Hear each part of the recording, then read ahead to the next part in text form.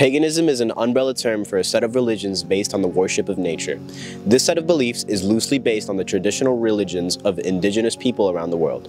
Today, we will visit Western Mass Pagan Pride, an event for the local pagan community hosted in downtown Northampton.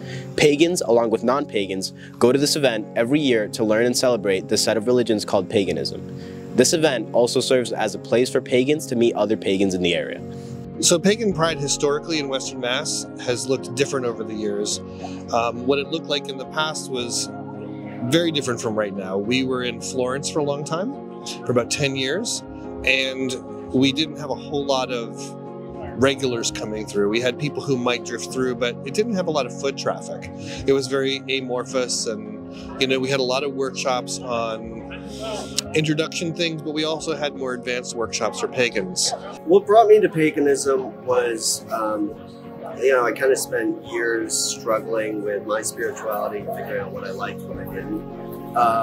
And during the pandemic, I got a lot of time to read up on, what it really means.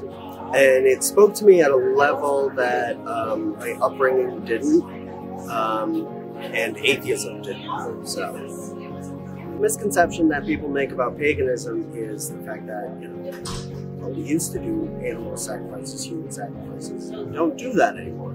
It's not a thing we do. In order to appease our gods, we can leave them coffee or just light a candle for them. We don't have to sacrifice a goat. Yeah, I think a lot of people don't realize that paganism comes in a lot of different flavors. You've got people who are Reconstructionists, you've got neo-pagans, you've got heathens, all kinds. Some people who are not theistic at all. So it's a lot more than it seems. Many misconceptions about pagans are spread due to the lack of knowledge most people have surrounding this set of religions.